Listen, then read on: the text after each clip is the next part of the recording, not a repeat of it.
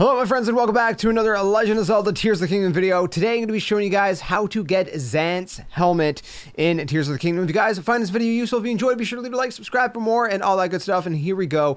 Let's jump straight into this. So first things first, we're going to be going from Skull Lake. There's a chasm here. If I zoom all the way out, you can see it's in the Akala region. So if I zoom back in, you can see that I guess the closest tower would probably be this one here. The Yulri Mountain, and then we have the shrine right here. So again, Skull Lake, there's a chasm right here. What we're going to be wanting to do is going down in the chasm. Now, do keep in mind, anything with water is going to be a brick wall, so we're going to be avoiding that. We're going to be going down here where it's blue, and then I've gotten some of the stuff open up here. Now, before we do that, we actually have to go over to Goron City. So make your way over to Goron City, which is right over here on the left of Death Mountain. It's just kind of, I guess, north of the Elden Canyon Skyview Tower. Make your way there, and in the kind of southwest portion, there's an armor shop. We have to go to the armor shop to buy 2 pieces of armor. They're very, very expensive. If you need a rupee guide, I have one up on my channel of a way that you can earn rupees, you know, somewhat quickly, pretty quickly and pretty easily, I think. So anyways, I'll link down in the description below and all that good stuff. Now, yeah, go buy that armor because it's gonna be hot. It's gonna be very, very hot. So you got to do that. Now, I will say one thing before we jump into this.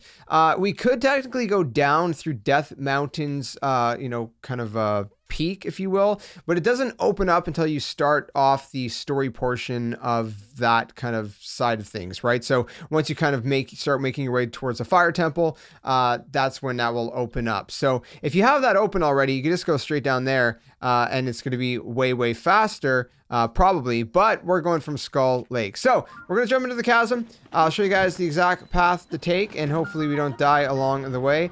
Again, I have some of the light routes activated. Some of them I do not. As you can see, it is very, very dark. I don't know.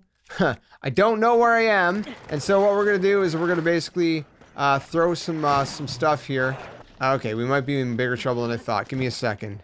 Okay, so I found a way out, finally. Show you guys which way you have to face while you're down here in the Akala House of Bones. I don't want to go back in there because, as you can see, they're trying to kill me. There's a thick layer of rock. You're going to need to destroy it. There are a bunch of boulders that are going to drop as you progress through breaking this. Okay, he's coming through. That's great.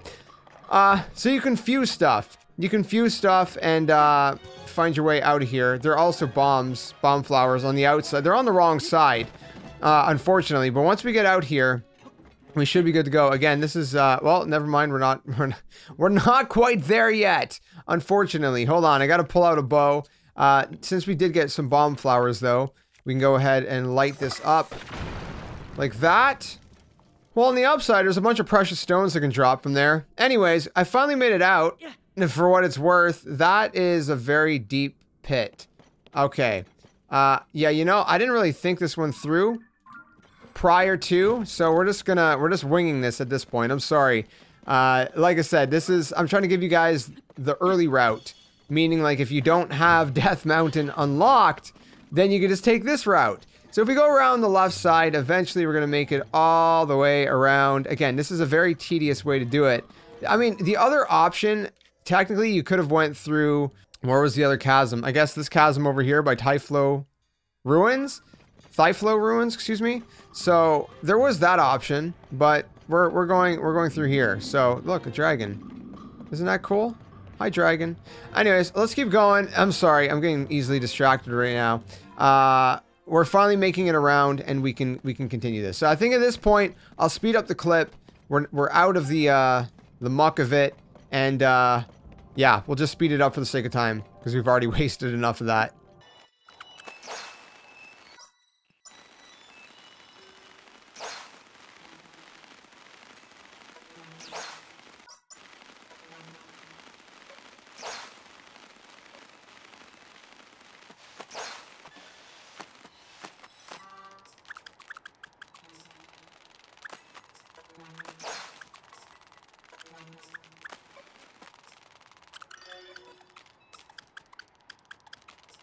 Alright, my friends, so we finally made it. We're at the Coliseum. I'll show you guys the exact location on the map. It's called the Scorching Coliseum. So if we zoom out a little bit, you can see there's a couple light routes close by that have already lit up. The fire temple is like right here. Spoiler alert, I guess, to some extent. You know, I'm not showing you guys the fire temple, obviously. And then we have the light route behind it. That's why I didn't go from this chasm, because I was trying not to show you the fire temple. So there you have it. All right, we're gonna drop down and I'll walk you guys through this live. I'm actually recording this live. We got some moblins coming up first. So let's go ahead and try to knock them out. Hold on, what do I got here? This is gonna burn up, isn't it? So unfortunately, I'm gonna have to use this. All right, couple of headshots with a level 32 bow, and they're dead. We got some more moblins. Don't forget to pick up the resources. These are very, very important to pick up. Always. All right, let's see if we can. There we go. Almost a one hit.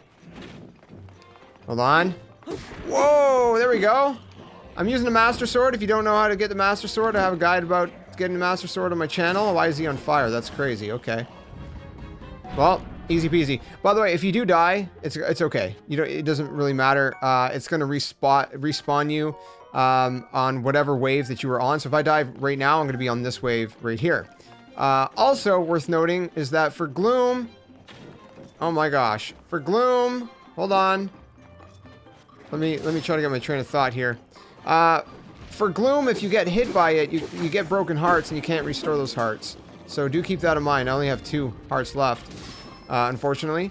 And the only way to restore it is if you cook basically these plants that you can find in the Sky Islands called Sundalions. You cook those and it allows you to restore some of your hearts. I don't have any on me right now, unfortunately. So we're just going to have to wing this. I didn't really want to use my Lionel bow. I wanted to save that, but I guess what can you do, right? We're kind of stuck using it. It's okay. We'll figure a way out. At least when we're shooting him, because we're in... Oh my gosh, because we're in the volcano. What the heck, dude? What is going on here? Leave me alone. Because we're in the volcano, it's lighting him up on fire. There we go. Uh-oh.